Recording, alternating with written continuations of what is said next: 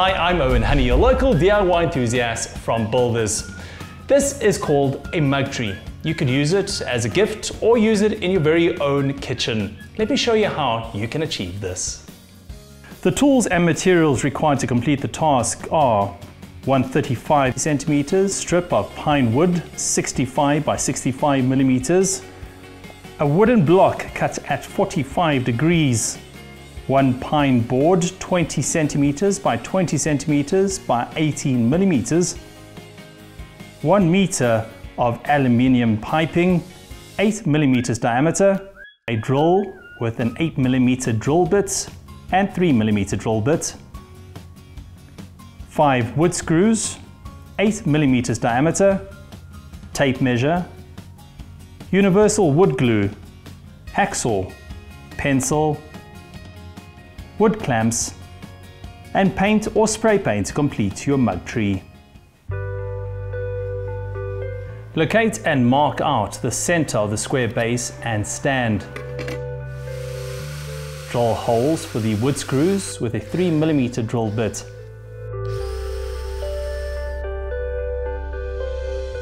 Add extra screws for more support and countersink.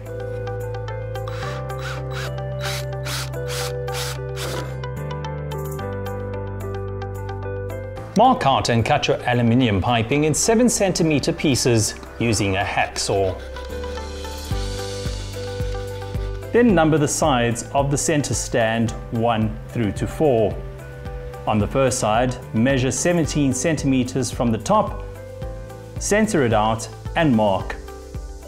On the second and fourth sides, make center marks at 5 centimeters from the top and 12 centimeters from the bottom.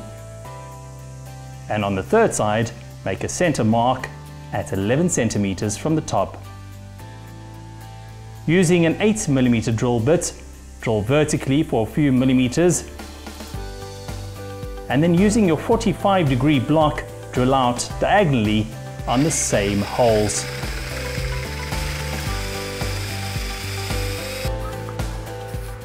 Paint your mug tree.